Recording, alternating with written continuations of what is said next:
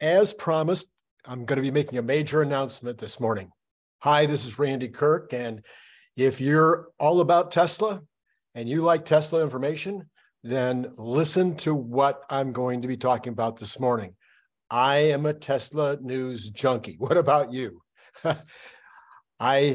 Because I'm an investor, partially because I just enjoy it, partially because it's so interesting and intriguing to be following Elon Musk and all of his exploits, but mostly because I'm an investor. I need the news, and I need it now. The news becomes the way that I can arbitrage against the big guys. Let's face it, the big guys have massive capabilities at their fingertips. They have, assistants and research people that can go out and spend the time and spend the energy to dig stuff up. They can trade faster. They have all these different advantages over us in the marketplace. So as a single stock investor, or even if you invest in many different stocks, but if you're invested in Tesla, the only advantage that you can get over these institutional investors and the whales and the folks with lots and lots and lots of money to spend on their investing to get inside information is legally. The only way we can fight against them is to be ahead of them on the news and the analysis. So there's lots of ways to do that. One of the ways you can be ahead on the analysis, of course, is to follow this channel. If you haven't subscribed yet, you should subscribe. You can be part of Patreon. That's another way, because I do things on Patreon that I don't do here on the YouTube channel. But the reality is there's a bunch of us. There's me, and there's Stephen Mark Ryan, and there's Dave Lee. And, you can go down the list of the individuals who provide analysis that I think for some crazy reason, the major institutions aren't following. They may be following us a little bit. I don't know for sure, but I don't think they're following us a lot. The result is that you're getting a certain advantage by following one or more of us YouTubers in order to get your news faster, to get the analysis different than what the CNBCs and the other financial news folks are providing. That's the second thing. The news that's being offered by Barron's and inside trading and some of these other companies out there that are providing, just the regular CBSs and NBCs. These people are providing you with horrible news. They're not. When I say horrible, I don't mean that it's just horrible. I mean that it's just not correct. They try to be ahead of the news. They try to be as fast as they possibly can. They get it wrong. But they also just get it wrong because they're not in depth. As someone who's been writing nonfiction for almost my entire adult life, it's really, really hard to get it right, to get it correct. That's why I wrote the book, The Elon Musk Mission, is because it's so hard to find correct information. I wanted to provide you with a resource where you could go to it and know that the information was correct. So this information, before it was printed, was vetted by 50 individuals. So you can count on that being correct information. But I know you do this every day. I do the same thing.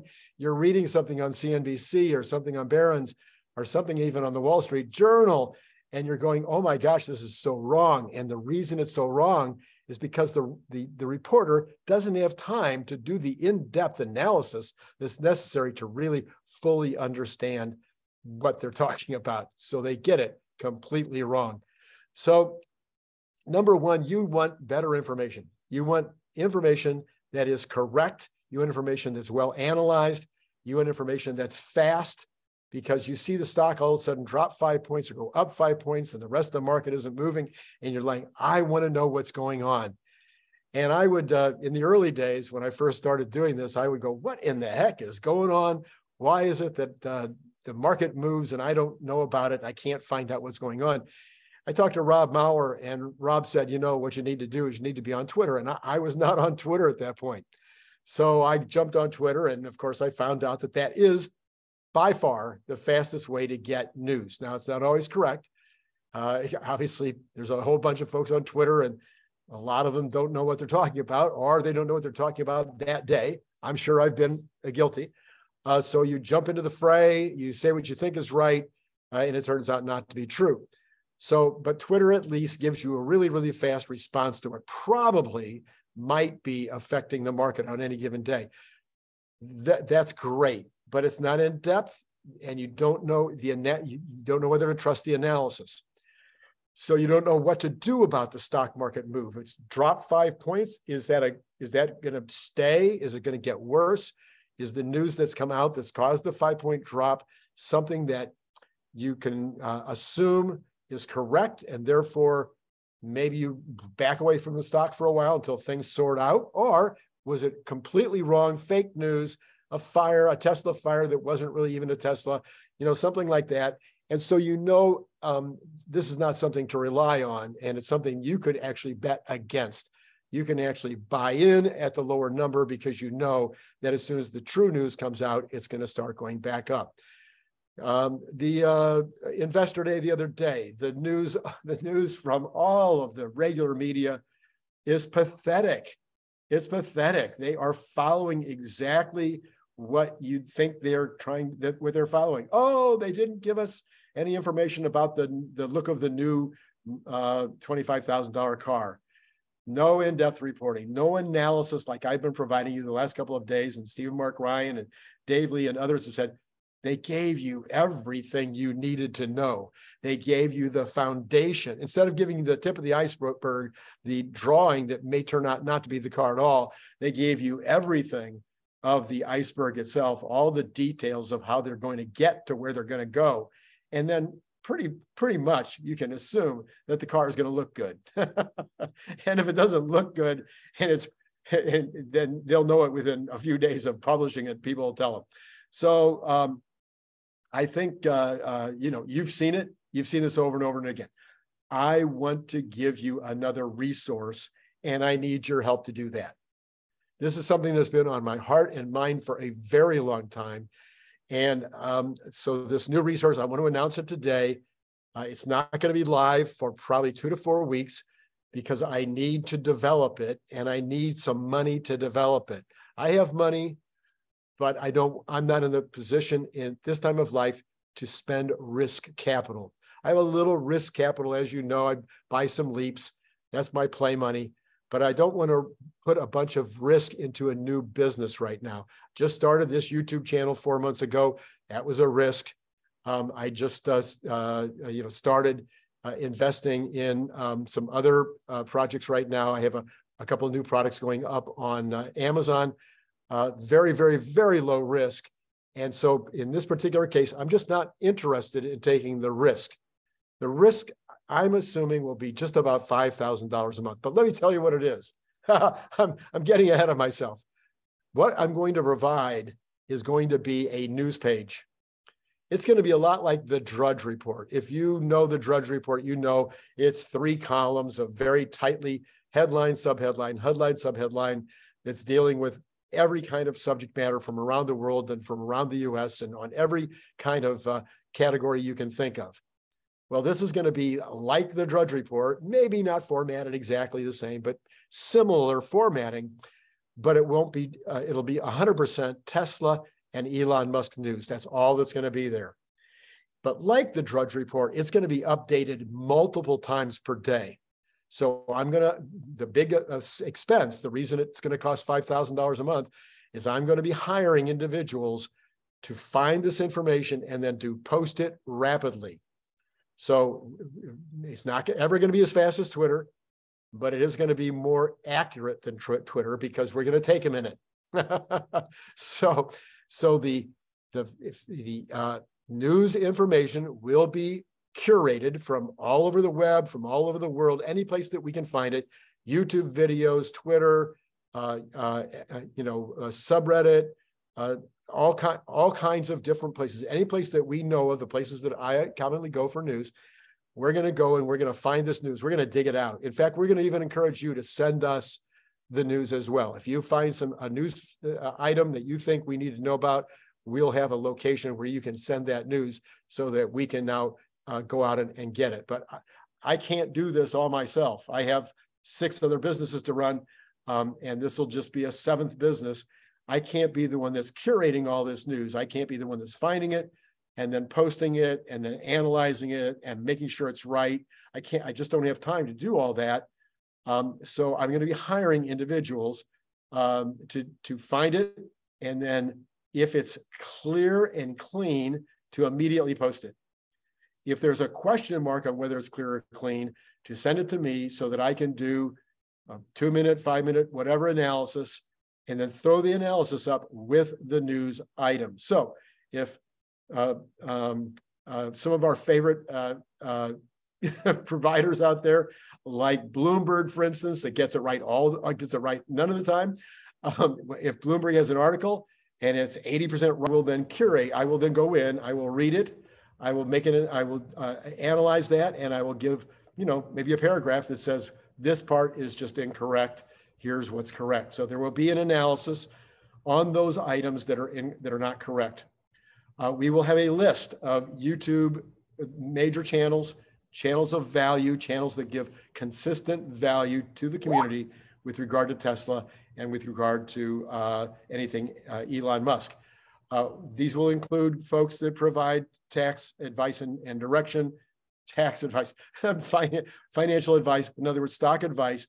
We'll include some of those as well if we think that they're providing good, consistent information. And again, sometimes those might be, there might be some analysis that goes with those. Those will not be put up 15 times a day or 20 times a day.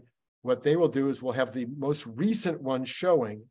And then if there's one that's particularly newsworthy, that is actually breaking news, then that will go into the news section, in addition to the fact that it'll be listed consistently as part of the page.